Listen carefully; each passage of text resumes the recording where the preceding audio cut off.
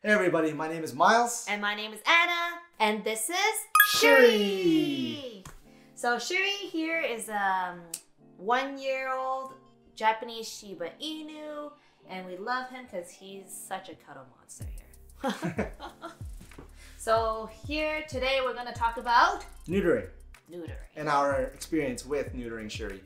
To start off, neutering is a surgical procedure where you chop their junk. Chop their, they don't chop their junk. They chop their balls. Chop their junk. Sorry, chop their balls. Oh wait, chop their balls. Chop their balls. You have no balls left now, right? Right? He's like, nope. You have no. You guys want to see? You see? You have no balls. You still have your junk. So what happened on the day of his neutering day? Well, we woke up earlier than usual. Yeah, we went in at 8 a.m. So pretty much the vet said 8 a.m. until 4:30. So we didn't pick him up until like 4:30 p.m. When we did pick him up, he was looking extremely playful. Well, even the nurse was saying. Yeah, the nurse was telling us how. Even like an hour or 2 hours after the surgery. He recovered and he was just all lively and everything, as if nothing even happened. Yeah, most dogs would be like high on the medication. Yeah, so they actually didn't put a cone of shame on him when we picked him up because he wasn't licking his wound. He didn't start licking his wound until maybe 2 or 3 hours after we took him home, probably because the meds started to wear off. He finally thought that, oh, there's something wrong here. Yeah. Right? Why is there an incision that's like itchy or something? Right. So he started licking then. We didn't put the tube of shame until he started licking the wound. So the first time we put the tube of shame on him, he pretty much shut down. Because first of all, he doesn't like wearing clothes. We just kind of force. I don't know if it's a Shiba thing. Comment down below. But if you have a Shiba and he also hates costumes, Schuri does not like costumes, does not like to wear raincoat or boots or anything. So the tube of shame is not an exception either. The first night was extremely difficult for us. Yeah. Yeah. It felt like it was back to his puppy stage when he would keep whining and crying every single night. Yeah. Yeah, he whined, he cried for a couple of hours. Yeah, until around 3 or 4 a.m. 3 or 4 a.m. and then he finally realized like we're not gonna come down. Yeah, we're not coming down. And make sure you have to be consistent. You have to be consistent. Or else if he thinks that we give in, that's like he's gonna cry or whine every single time. Now, I know a lot of owners would hear their dog crying and whatnot and probably want to go check on them. So we actually set up a Nest camera right where we kept him. We set up his pen again, so right now he doesn't use his pen anymore. But after he got neutered, we set up the pen just so he stays safe. And we have the camera over there so we know exactly what he's doing. And he looked like he was whining. There was major whining. Oh no, he was whining. Yeah. Like, I think I took a picture from the Nest cam, and he looks so sad. He was looking right at the camera, right? Yeah, he was like, oh, help me, just come down.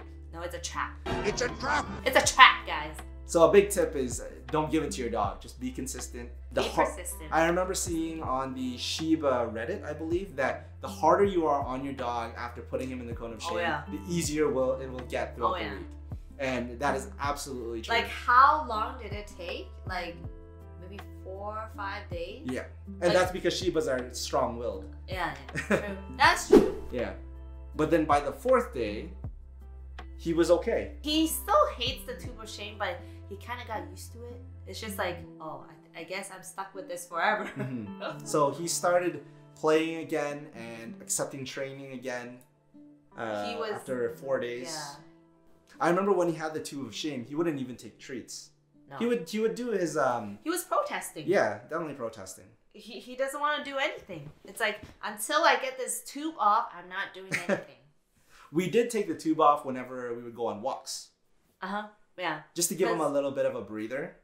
Since he was protesting, we also fed him by hand. Because remember that one time when we have a lot of slow feeders and we put the food in that slow feeder? It was like a maze. He's trying to paw it, but he can't see at the same time. So he's like, where's the food? So he just gave up. He just totally gave up. No, he gave up. So we just hand fed him. On the second day, Schuri's incision started to swell, and we got a bit worried. No, we were pretty worried because I always take a picture. I was trying to take a picture every single day to make sure that his incision is healing up, how it looks like on the first day, to make sure that it didn't get worse or anything like that. So actually on the night of the first day, it started to become a little red. Like it was a little red, like where his junk is. And on the second day, it seems like it swelled up a little bit. Like it got a little bit bigger with the red part, the patch.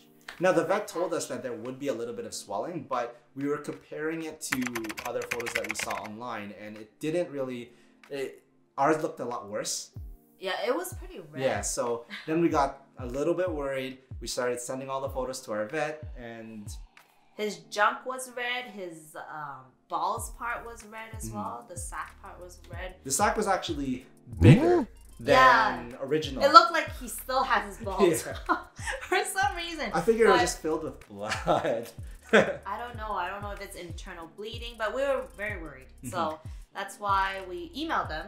Good thing we get to email them, and they replied instantly, like almost immediately. They told us that everything looked normal, everything was healing properly. I don't know if you guys want to see some pictures, because oh, we're gonna show them. Because I took some pictures, like the first, second, third, fourth, the whole week of how his wound was healing. These, just warning you guys, this can be pretty graphic. So here it is. If you, if you don't want to see it, just look away or skip this part or something like that. But yeah, we'll show you some pictures. Yeah. Anyways, 1 week later, Schuri was cleared to remove the tube of shame. That was considered fast already, too. It was, yeah, it's considered very fast. Yeah. We brought Schuri over to the vet, and they took a look at the incision. Everything was healing nicely. He did so well.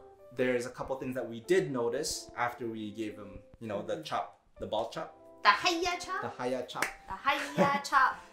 Hiya! The most important thing, in my opinion, because I've read all of these testimonials online about neutering, how it changes personality. I love the fact that he's exactly the same dog in terms of personality. He did not change. Not one bit. Yeah. Yeah. Still lively, energetic. The humping's gone. Oh my gosh, the humping. I can't stand a furry thing like on my leg and knee. The humping is gone.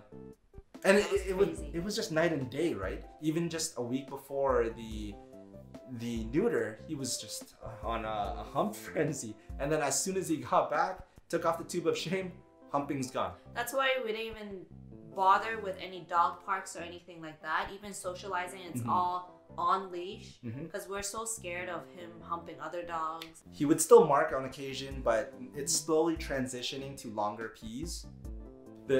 What? There's no more leaking smegma. Oh my gosh. You know, every single morning, he always rolls on his back, and it's like, oh, pet me, belly rubs, and you see smegma like right at his junk area. Yeah. Every single time. I think the best part is he did not, well, at the moment, he didn't gain any extra weight as well. So. And from what we were reading, that neutering will cause weight gain. We were actually very strict with his diet, making sure he... Well, we were very strict from the very beginning. Yeah, from the very beginning. Yeah. Yeah, restricting the amount of food that he eats. Amount of treats. Yeah. So wrapping this up, this was our experience with the neuter, and it was a pretty good experience, I would say. I wouldn't say it was fun. I mean, I was so nervous at first for him, but it's definitely worth it. Yeah, we just want him to live longer. Yeah. It's what the Chinese people always say. Long life. Long life. Long life. Long life. Right, Schuri? Yeah. We want you to live longer. Come here. You see? He's so happy now. He's so happy. You're so happy. Look. Where's your energy?